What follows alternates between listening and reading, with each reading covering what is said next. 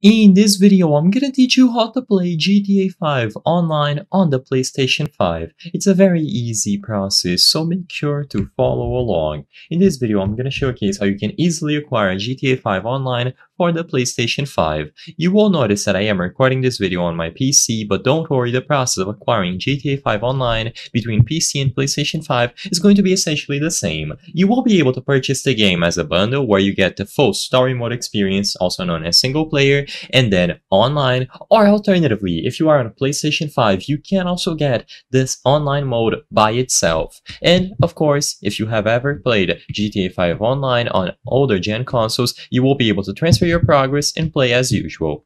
So all that you have to do to acquire the specific version of GTA 5 for you is to go over to the PlayStation Store, where you can find GTA 5 for PlayStation 4 and PlayStation 5. And if you scroll down, like I said, you have Grand Theft Auto Online Standalone or the version which includes both.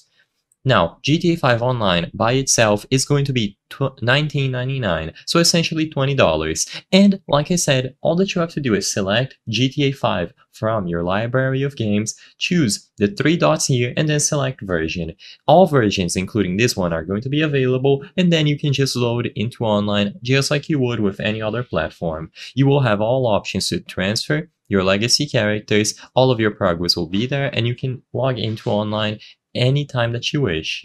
Sadly, I won't have access to a PlayStation 5 at the moment to show you how this looks there, but like I mentioned, the process is exactly the same. As long as you acquire GTA 5 online, you download the latest version of the game and you open it up, you will have access to the standard online experience, so you can host a session, invite your friends, play together, you can do jobs, join crew members, and all the other good stuff. So it is exactly the same, and all that you have to do is acquire the specific version of the game from the PlayStation Store.